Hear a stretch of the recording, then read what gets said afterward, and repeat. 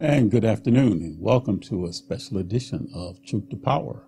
And I'm your host, Darwin Griffin, and we're going to be joined a little bit later in this half an hour by the esteemed congressman from the phenomenal state of South Carolina, and that is Congressman Jim Clyburn.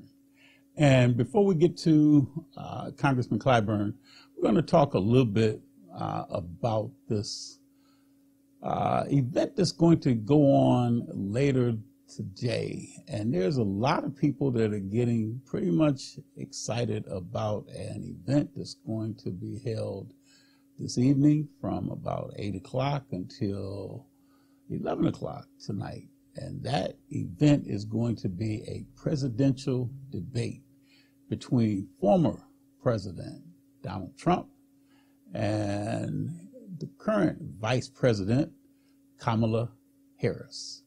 And there's a lot of watch parties that are going to be going on this evening. A lot of people are anticipating this debate. The dynamics of this debate is going to be similar to the debate that was held between President Biden and former President Trump months ago. But the difference this time around is that there is a new person that's going to be debating former President Trump, and that is Vice President Kamala Harris. And a lot of people are anticipating a lot of fireworks tonight because of the fact that people don't really know what President Trump is going to be in the studio this evening. And then at the same time, too, because they have never debated before, he doesn't know what to expect from Vice President Harris.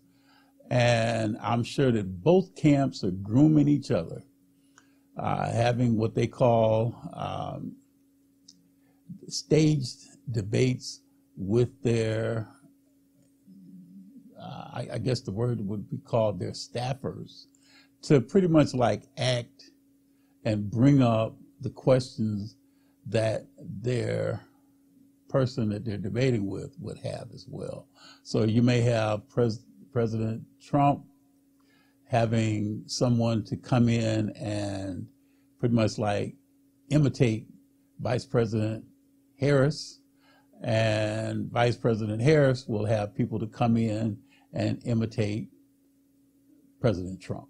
So it's going to be an interesting dynamic today in terms of trying to look at when President Trump, when he was debating against President Biden, that was an interesting debate because of the fact that there weren't questions that were, the questions were pretty much like centered around the economy. Questions were centered around immigration. Questions were centered around women's rights. And then there was a lot of the concern when it came down to the age of the two debaters. And as most of the nation knows, President Biden is a few years older than former President Trump. But there was a lot of concern after that first debate as to how President Biden looked when he was debating former President Trump. And some people think that that was a turning point in terms of whether or not if the President Biden should stay in the race. And there was a lot of pundits that were concerned about how President Biden did, how he performed, whether or not if he looked like he was very, very capable of responding to the way that, and especially a lot of the information that former President Trump was disseminating out.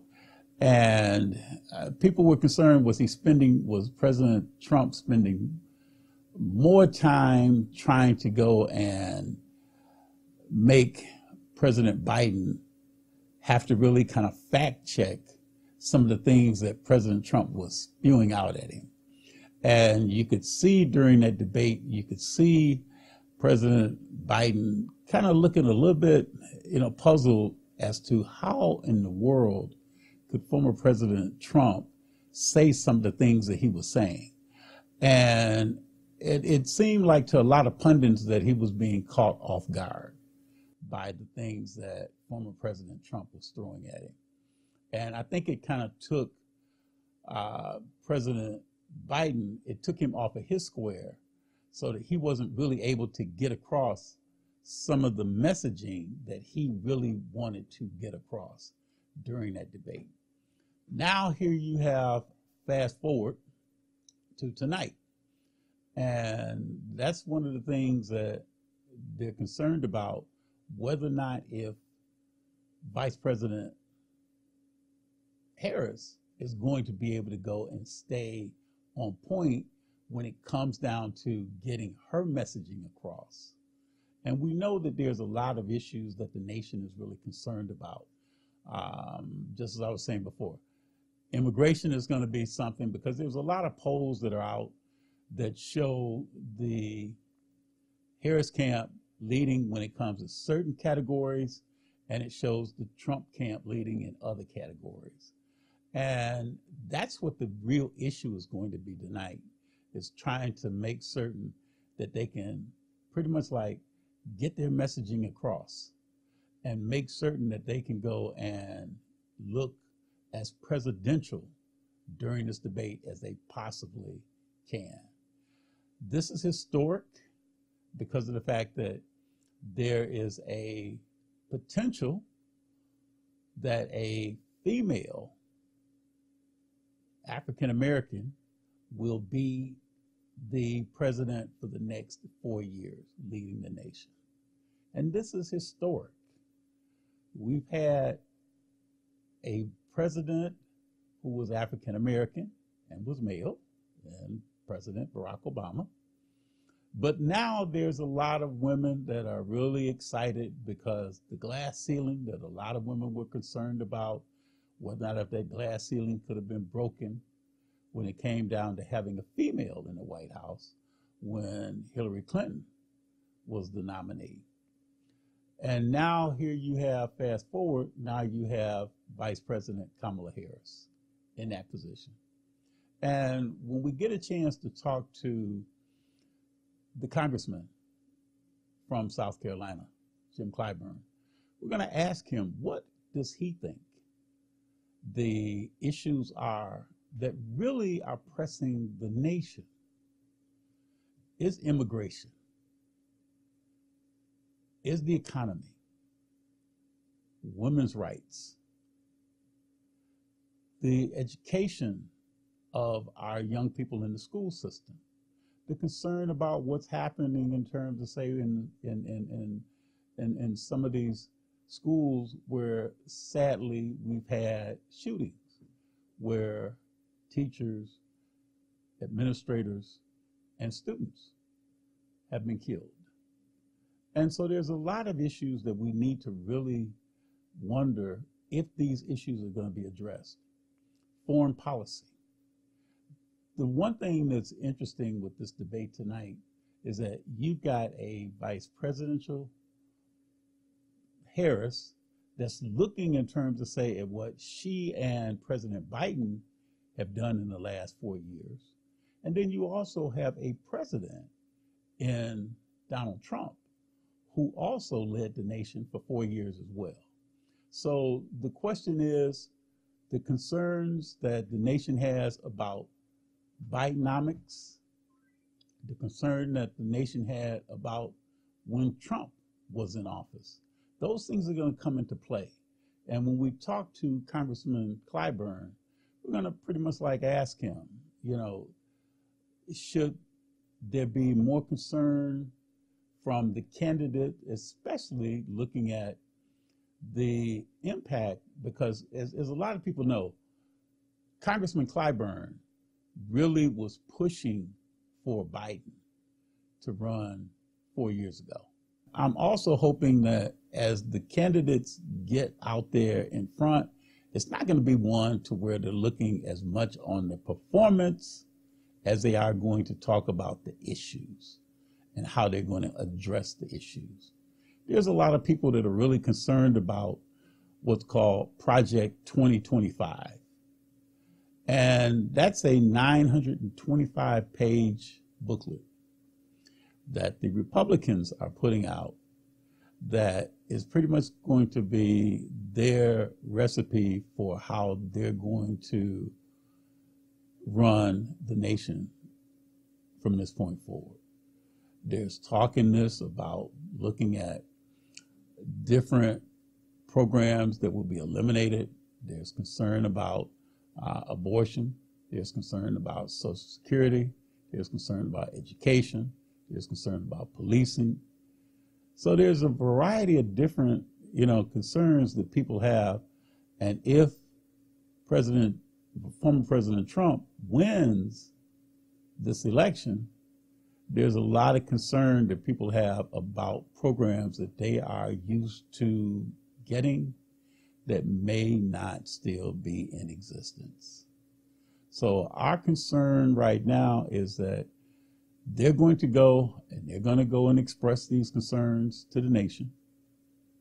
There's also the possibility that as the Republicans are talking about looking at President Trump or former President Trump, as he's indicated that he would like to be a dictator.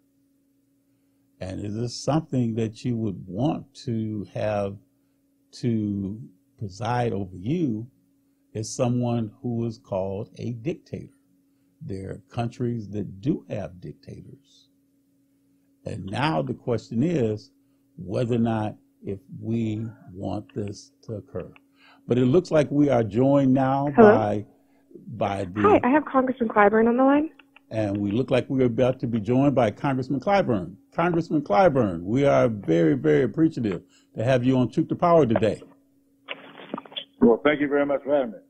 And I know you've got a short period of time that we have to talk with you, but as you know, there's a debate that's going to be going on this evening.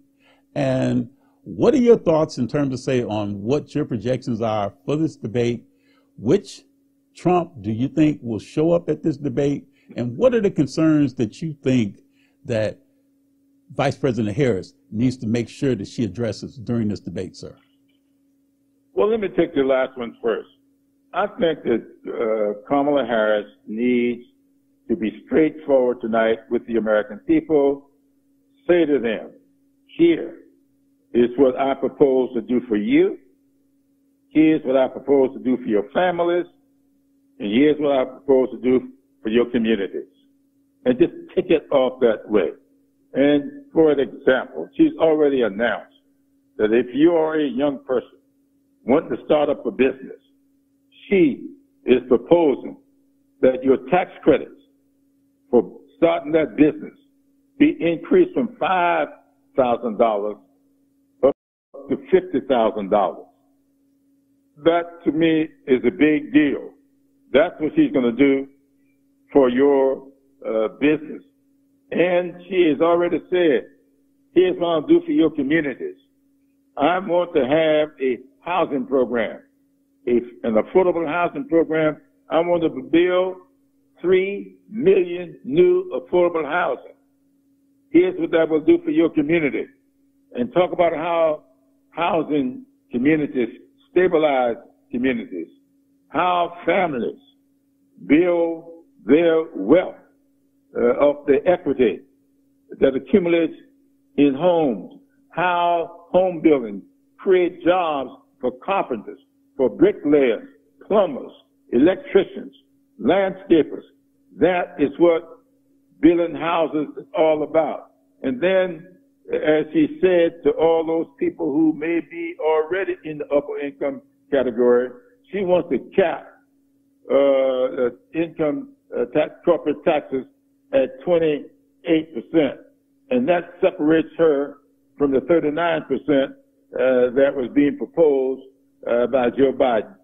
So she has a record of proposals, and I will say to them, you can best tell what I will do by looking at what I helped Joe Biden do. And she helped Joe Biden do the rescue plan. She helped him with the infrastructure bill that put $1.2 trillion in roads and bridges and water and sewage and $65 billion in broadband internet. She helped Joe Biden put a cap on insulin at $35 a month rather than $600 a month that so many senior citizens were paying. She helped Joe Biden do the biggest climate change that we have had. You can best tell what a person will do by look at what he or she has done. Now, what has Trump done? He had 4 years as president. I want somebody to point to me one single thing that originated with him. He go running and start talking about what he did when he signed the bill for HBCUs. You know what he did? We put the money in there in the House. All money bills originated in the House. He didn't propose one thing. We did it in the House of Representatives. I was a vote counter. And then he signed the bill and then took credit for the bill. He tried the whole time he was president to eliminate the program that we put in place for student loan debt forgiveness. And in the whole 4 years that he was there, only 7,000 people got their loans forgiven. Joe Biden took the program over, revamped the program, and almost 1 million people got their loans forgiven.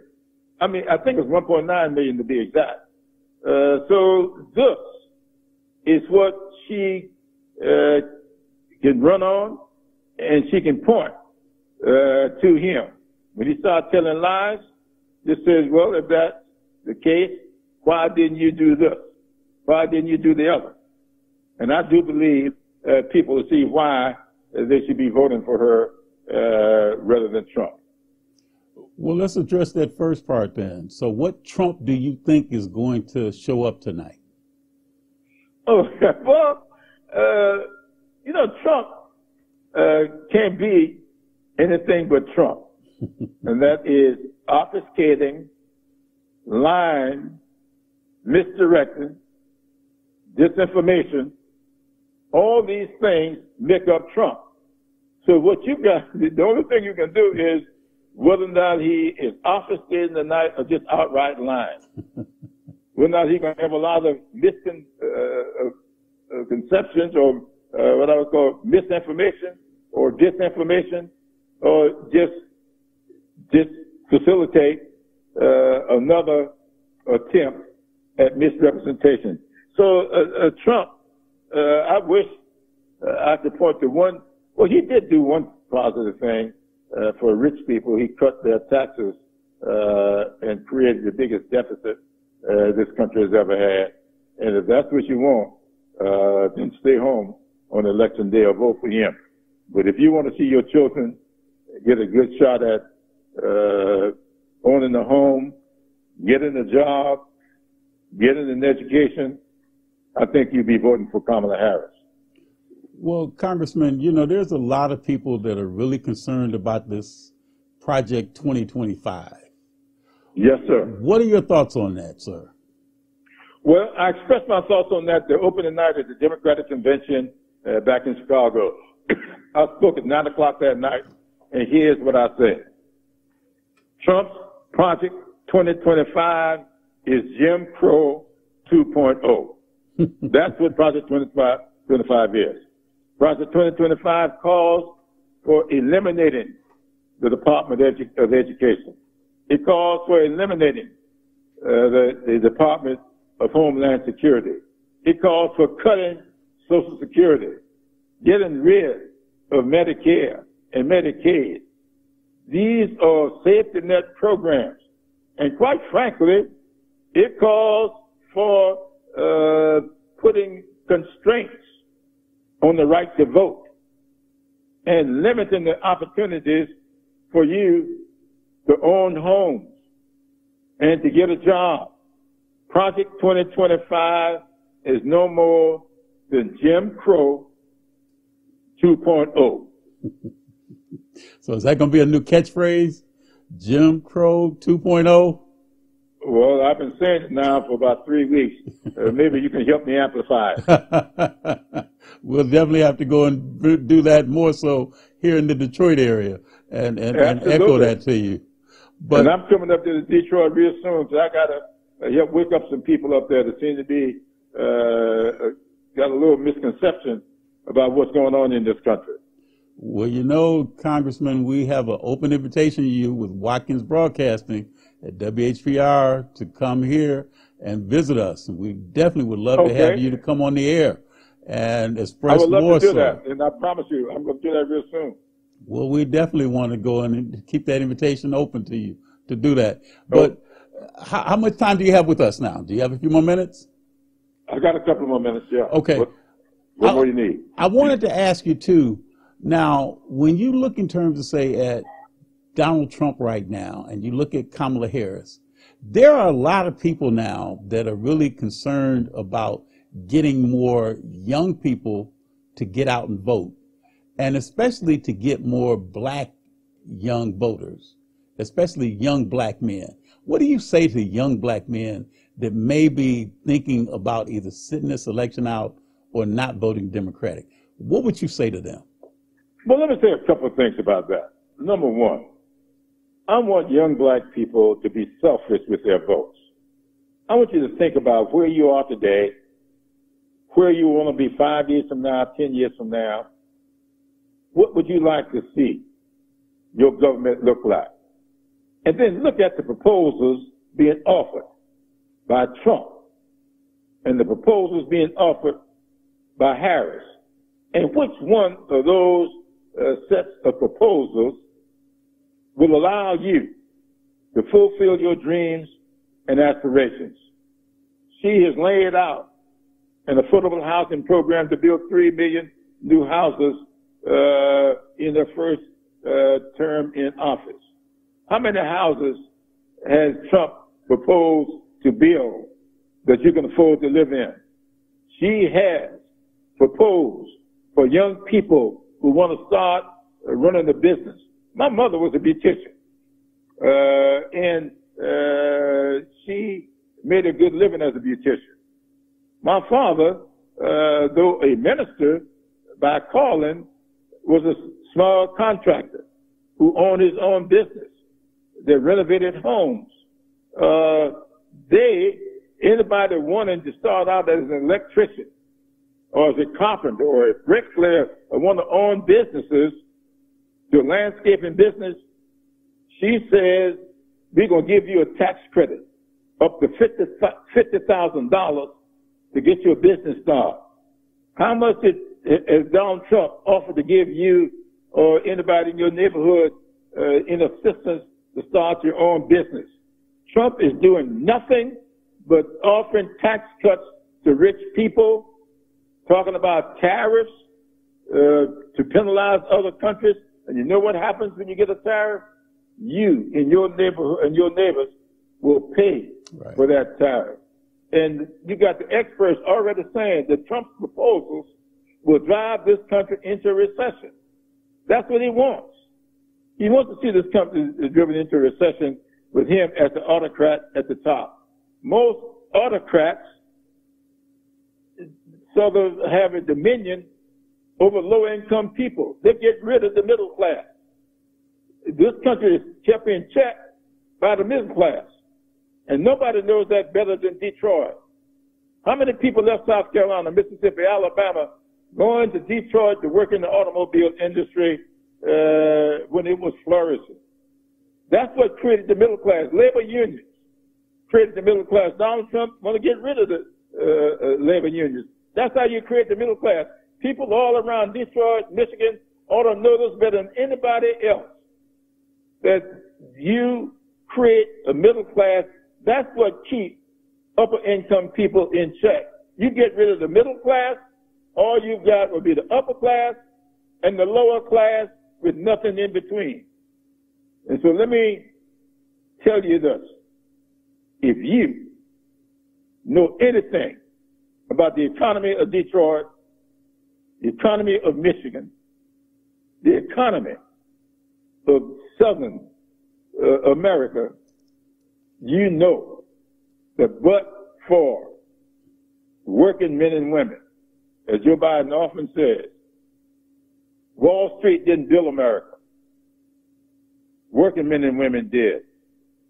And they did so by creating a middle class that keeps everybody in check at the top and offering the people at the bottom a way to the top. Well, I think that you expressed that so eloquently, Congressman. And I know that when you mentioned about labor, because that's one of the concerns myself, I know I'm the vice president of the state for A. Philip Randolph Institute here in Michigan. And that was a concern that we had about labor when our president, Cleola Brown, spoke at a conference we just had this past weekend. And there's a big concern about Trump eliminating the labor and the unions. And that's something that we can't have to happen. So I appreciate your eloquence in how you express that, and to definitely make certain that black people, white people, all people, because it's a democracy for all the people, not just for some, for the rich or the, or the middle or the lower class, but it's for all the people. Absolutely. Well, thank you very much. So, by the way, you just mentioned somebody. I know that's interesting. I know my communications director is here with me, and she's going to go through the ceiling when I say this. You just mentioned Cleola Brown. She happens to be from Holly Hill, South Carolina. I know. That's in my district. I know. So I know her very well. I didn't have to teach her. She is one of the labor union's staunchest, I'd say veterans.